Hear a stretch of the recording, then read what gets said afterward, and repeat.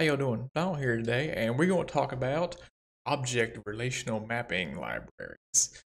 Two of the videos that I have about to come up this week are about two different object relational packages in Go. So I figured it'd be a good idea to actually explain what an object relational library is and what it do. But let me show you that. So we have these little notes I wrote out here. So before we discuss what those are, maybe we should ask, what the hell does ORM stand for? ORM stands for Object Relational Map. Now, what this typically means is that you're wanting to interact with a system by means other than which the normal way is that you interact with it. So in this example, as I see here, an example would be, let's say you have a SQL database and you're wanting to interact with your database in something that's not SQL. So like maybe just whatever code you're writing in your program, as in my case, as my videos are, it'd be Go. And this, what an ORM does is it is the mechanism by which it allows you to use your code, like Go code, Python code, whatever, to somehow interact with the database without actually writing and submitting SQL queries. So how does that work? Well, what it actually does is you'll usually have some kind of data type defined, right? So a struct, a class, something like that. And this class or the struct is meant to represent, and we're primarily talking about SQL databases, even though there are some ORMs that are meant to be used with non-SQL databases like Mongo. In the case of SQL, one of these types would represent a table, for example. So if I had a user class or a user struct, this would represent a users table in my database, and all of the properties on that class would kind of match up one-to-one, usually with the columns in the table. And by doing it this way, what we enables doing is, and I have this little snippet of Go code here in my markdown file, that you would, and this is not taken from any ORM, by the way, this is kind of like a representation of what would happen, is you would access your user's model and then call some kind of method that when it's actually running, so when you run this method, you'll get back, if it exists, an actual populated Go struct, but you didn't write a SQL query. But behind the scenes, what's happened is it's taken this and generated something like this. It's generated an actual select statement, since we're interacting with users, select star from users where ID equals 1. And then it's taken that result, unmarshaled it into your struct, and returned the struct without you having to actually write any SQL query yourself. So that's the basic gist of what an ORM does and why you'd want to use it. Now let's see the pros and cons of ORMs, because it's not all just pros. You will most notably spend less time having to spend less time to actually interact with your database. Instead of having to sit there and write out the actual queries, you're just going to be interacting with your code. Most likely, you also taking advantage of any kind of plugins or any IDE features that do auto completion and type checking and things like that. Also, these libraries tend to abstract away what database it is that you're interacting with. As in the case of these, most of these are kind of SQL oriented. A lot of these are compatible with most major SQL databases that are used. So even if you can have the same code and interact with a MySQL database, or it could be interacting with a SQLite file, a Postgres database, a SQL Server database. Your code basically wouldn't change. The only thing that would probably change is the configuration part of it. The other advantage of this is if you're not really that savvy with SQL, or you have kind of weak SQL skills, my face is in the way, isn't it? Yeah. This will allow you to interact with them and even set them up without having to actually do them yourself.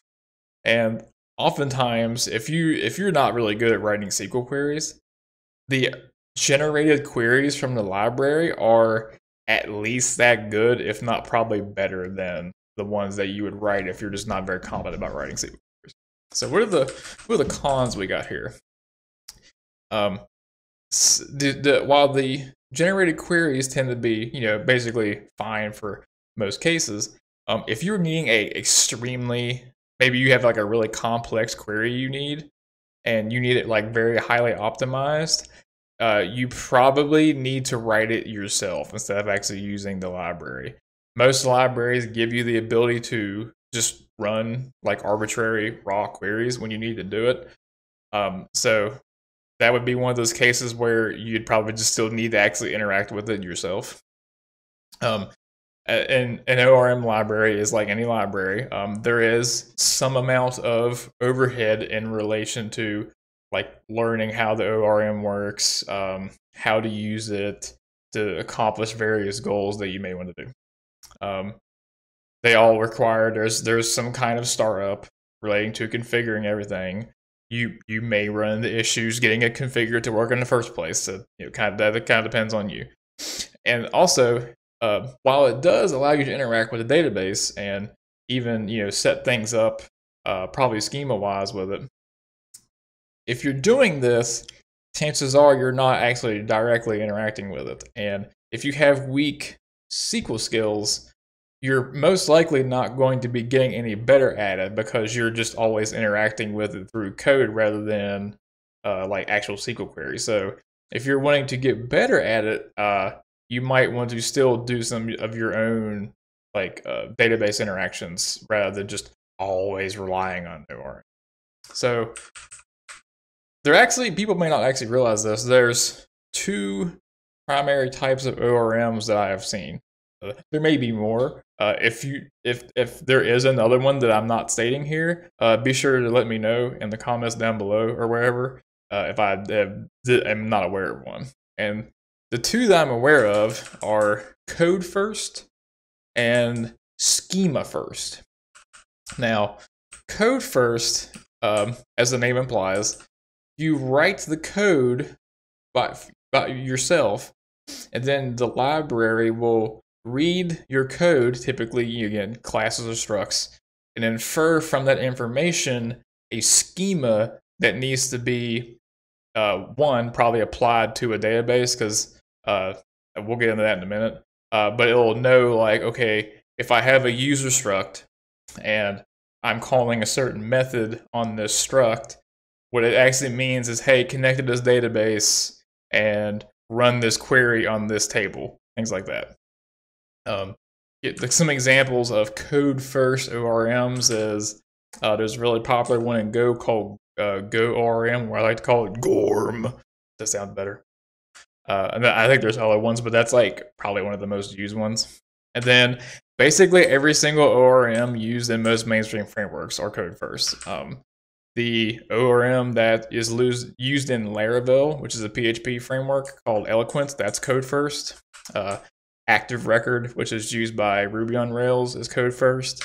Whatever the hell the thing's called that Django uses is code first. These are all code first approaches because you are writing the code in your system, and then you use that code to generate and interact with a database schema. Now, the other way, and I see far less of these, it's called a schema first ORM. And with a schema first ORM, you have an existing database schema already defined, whether it's because it's a database that's been around or you just prefer to just define it yourself. And the library will read over the database schema, and from the database schema definition will generate all of the code, or most, if not all, the code that you would need to interact with the database. And I don't see very many of these. The only ones I've interacted with before was like a kind of like an in-house built code, like PHP library that was at a job I worked at that basically was this. Now I know this is a thing. And then there's this one called SQL Boiler, which is this is actually one of the videos is going to be on. The two videos that I'm going to have up sometime this week are one's on GORM and the other one's on SQL Boiler. Now, we know there's two different types, kind of two different classifications of ORMs. why would you pick one over the other? Okay. Code first. In my experience, as I mentioned, most ORMs are code first. So if you're wanting a lot of choices, you definitely want code first. Also, code first ORMs tend to do a lot more than just simply generating code from schema. They'll do, maybe they have some basic boilerplating, which is kind of more along the lines of what, say, what Rails does, where you can generate like boilerplate models and then kind of fill out the rest yourself. If you don't, again, are not wanting to have to interact with the database much, or do the schema changes yourself. That's really my face in the way again. Also, a lot of times these libraries have mechanisms built in to generate database migrations for you and then apply them for you, rather than you having to do it yourself or use a separate tool. Schema first ORMs. If you are going to have to start interacting with a database that you are like didn't have to interact with before, you will probably want to do that. Oops. Or let me go up here. Okay. Because you may not know a lot about the database itself, and it may actually be faster just to say, "Hey, we have to pick up and start using this database now." Then you just point your library at it, say, "Okay, just generate the code for it for me," and then you can just kind of look over it and look over the entire database schema yourself that way. This is extremely helpful if you are suddenly having to pick up and interact with like a legacy system or legacy data, and it did not have an ORM at all. It was just writing raw SQL queries. I have bad experiences with this. Also, if you would prefer to have the schema defined some other way, whether it's through a separate tool or you do it yourself, and you don't want to write a single line of code mostly, and you just want all the code to be generated for you and use it, this is probably the better approach. The SQL boiler thing that I'm going to do a video on, this is basically what it does. If you point at a schema, it reads it, boom, you probably don't have to write any code. You got code ready to go. And as I said, if you kind of prefer a more piece by piece, a piecemeal approach, like a Unix approach to tooling, this is probably better. The couple of these schema-driven ones that I've seen, like that's primarily just what they do, right? They act as an abstraction layer over your database and generate the code for you to do that, and then stop. Like that's what they do. They don't do this thing where they don't like do the stuff with migrations. They may not even do things relating to hooks. They might, I don't know. That depends on the library. And if you're wanting to do migrations, like handle migrations with some kind of tooling too, you'll have to take another tool and use it to do migrations separate, which some people prefer that. If you kind of prefer the more Unix approach, which is each thing does one thing and does it well, then you may prefer this type of library over the code first type of library. So that's my quick little summary explanation of what an ORM library is and why you may want to use it, not want to use it, and the different types of it. Stay tuned. Later this week, you will get a overview of both a code first ORM and a schema first ORM. So be sure to be subscribed, and you will know when those upload. With that, y'all come on back now, and I'll see you next time.